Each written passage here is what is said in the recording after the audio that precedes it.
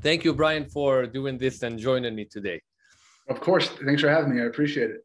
Thank you. So do you mind introducing yourself to those who don't know you? Sure, which is probably everybody who'll be listening to this.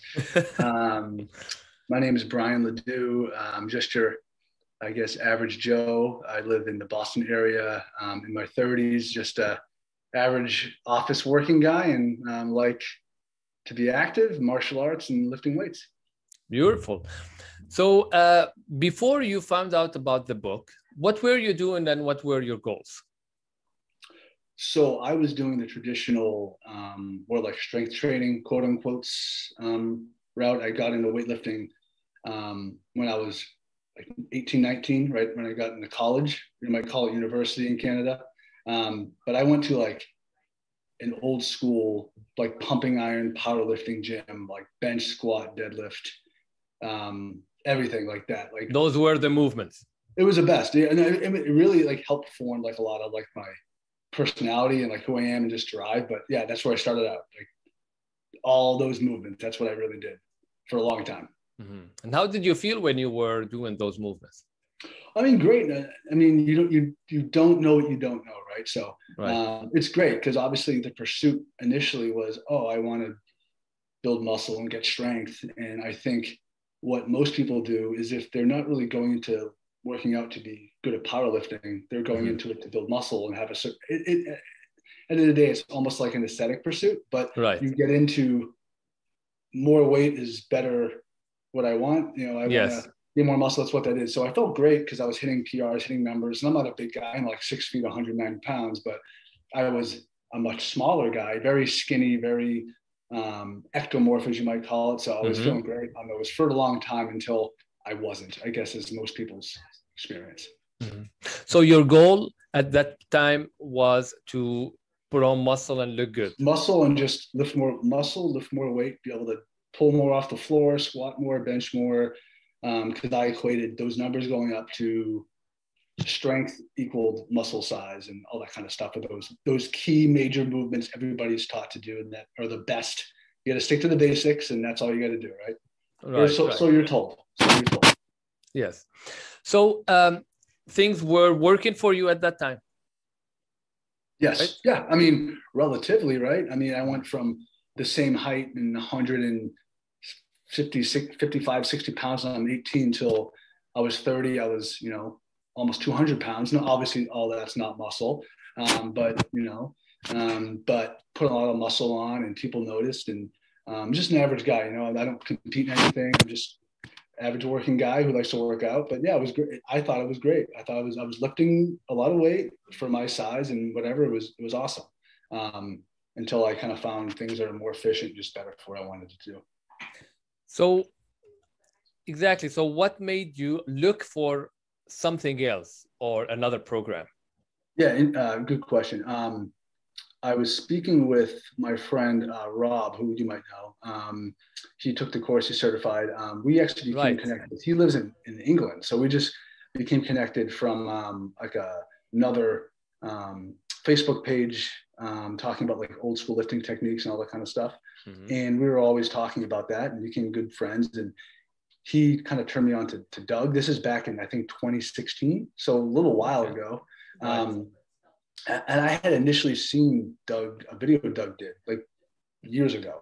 Where? 2014, 2015, maybe before that, on dips not being good for chest and triceps. I watched it and I was like, where's this guy getting this information from? This can't be true. But my reaction looking back on it was, this can't be right, because it's not because anything he said was illogical or didn't make sense. It's because, first of all, I didn't really understand what he was saying. And it was more of an emotional response where like, I've never heard this before. This can't be true because this is against like the paradigm. So like, no way. That means what you were doing was wrong. Yeah. But I mean, when you're told something for so long and every article you read, every form you go on, it's this prescriptive modality. If something's saying something different, like this guy must be off his rocker. But it wasn't until Rob introduced me to it. I looked into the literature, bought the book, the PDF back then. It was called The Physics of Resistance. No, what was it called? The Physics of Fitness. Physics of Fitness. And I really looked into it because I'm a very objective person, right? I'm a recruiter by trade, sales type role. So I'm very into what you put in, you get out based on predictive data and focus and investments, Numbers. all that kind of stuff. So it made real sense to me, just an objective pathway to get on. Right. So Rob introduced you to Doug, and that's how you bought the book. Yep. How long did it take you to start implementing what's in the book? Immediately. Pretty much, I mean, I got through most of the book in like a weekend. Read through it. Like I skimmed some, I mean, not the whole entire thing. I like skimmed certain parts. And I went back and read other things. I just got the workout done and would talk to Rob and like, hey, give me some of the cliff notes on it while I'm reading the rest of the book. But it was just like an all or nothing. Like I've been doing, at that point, I was doing mainly squats for legs and weighted calisthenics. So like weighted dips, weighted push-ups, resistance band push-ups, which I thought was doing a lot of good work. I was up in weight, but I shed all that and I was like, I'm just going to do an experiment. I'm going to do what this guy's saying based on this biomechanics stuff he's talking about and just see what happens. If anything, I'll learn something. So immediately I implemented it, changed my entire routine. So when you started implementing these exercises, how long did it take you to start seeing the difference? I think almost immediately, not like I looked in the mirror the next day and I was like, wow, I have 3D delts, not anything like that. But I think as I was doing it, I'll always use like a cable side raise or a dumbbell side raise as an example. You're doing overhead press and standing dumbbell side raise, all that stuff. And you're like, okay, great. But it's not until you actually when I was doing movements that actually hit the muscle correctly, I was like, wow, not like being sore is necessarily an indicator of progress, but right. If you haven't done something before, and I was like, my side delt has never been sore before. And I'm loading it correctly and it just made sense. It was almost immediately, especially with like legs too. I did cable squats as Doug prescribed back then. I did those and that was just like a total game changer. And then after the couple months, 3 months, I would just see the difference in the mirror overall. So it was pretty quick as far as like progress goes. Did you buy other programs or books about working out prior to buying the Physics of Fitness? Yes, I used to buy a lot of them, not necessarily to like learn new things, but just to kind of I buy like Tom Platz had a book in like the early 80s about like professional, because I just am like a fan of the physical culture. So I would just buy it, but we try to borrow from those people from way back in the day, realizing that things that they were supplementing with obviously aided in some of their results, but just different modalities and different understandings of reps and rep schemes. But the first one I actually, from scratch, integrated into my training was Doug's book. So what did strike you the most when you started reading the book as compared to what you read before or you watched? Yeah, it was just the objective nature and approach. It's just like an objective approach to actually training, where a lot of it is in our world today, like anything, like it's facts and data, and then you do a decision, and then you make a decision. Like if you're going to bake a cake, right? You have this much flour, this much eggs, this much sugar, because you know that's what it takes to bake a cake, whatever, or loaf of bread. But when it comes to working out, it's, well, this sometimes work, and I feel this connection here, and you got to confuse this. It's very jumbled up. Everybody has their own opinion. When I read Doug's book, it's not Doug espousing these theories that he has and he's trying it out. It's look at any physics book, look at any engineering book. This is objectively what you have to do based on these metrics to evaluate an exercise's effectiveness, and this is why. So it's just like, it's almost easier to evaluate, but it also takes a little bit more brain power to like take some time out. So it was more like a systematic, objective, scientific approach to effective training, which was way different than things I've experienced before. Do you feel the book is complete in terms of how you should work out and which exercises you should use? Yeah, absolutely. I mean, I feel like to say that there's a one size fits all model for everybody is short-sighted. But I think I think you're an athletic trainer, I believe, by trade, right? Unless so I think there's certain things that maybe if you're training for certain, like if you're a power lifter, like obviously you want to train power lifts, skill movements, and certain specialty skill movements. Yeah. Like, but I think if your goal is to build the most amount of muscle possible in the most efficient way possible, in the safest way possible, that's what you should be doing. I know it sounds like a sales pitch, because it does. It sounds like you're trying to indoctrinate somebody, but it's applying objective scientific principles to the pursuit of weightlifting in a industry that's very much about emotions and feelings, and almost like a religion, which I think there's no time for, especially if your time is precious, which everybody's is. Right. Did you feel that the book was kind of salesy, like trying to sell you something or a program? No, I didn't see that at all. If anything, it's almost like weeding out people initially who aren't open to things. So it's almost like anti-salesy. If you're like, you see a video and it's like, incline bench does not work their upper chest, you're like, I'm not even gonna. If you're a certain kind of person, you're like, this doesn't matter. No, I'm not gonna listen to this. So it's almost like weeding out people who, I mean, aren't open at the time, but I think hopefully with conversations like this and the expansion of the YouTube channel will open things up. But no, it's very black and white. This is what's going on. Read this. This is you can test it out for yourself and see. Go look. It was very objective and very kind of plain as day. It wasn't over promising or over salesy.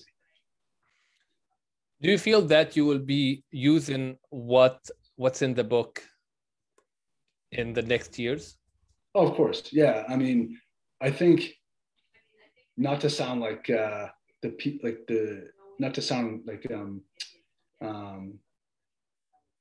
like over hyped about it, but once you go into it and you learn the kind of quote unquote truth, which sounds kind of fantastical, but once you learn like the objective facts about what it is, it's almost hard to like go back to something else. Because if you know, like, if I can train the pectorals ideally this way, and you're doing something else, it's all about a trade-off, right? Like, oh, I might like doing dips or bench press, but I know objectively this is not the optimal way to do it. So yeah, I could change it up and do something else, but I just know in the back of my mind, like, I'm not being as efficient as I possibly could be.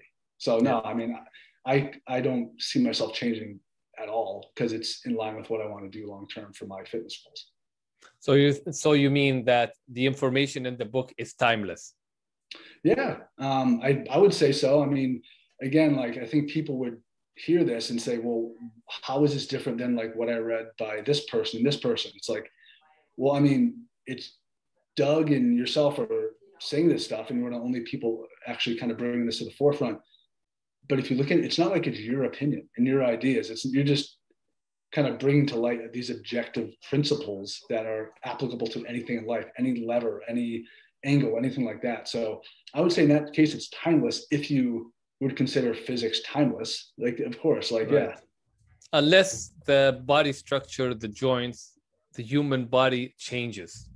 Yes, there's always that caveat. If it becomes like an X-Men movie and people start adapting and stuff like that, then we'll have to change it a little bit. But yeah, no, it's objective physics and biomechanics. So it's a good way to evaluate what you're doing and kind of create a program around that.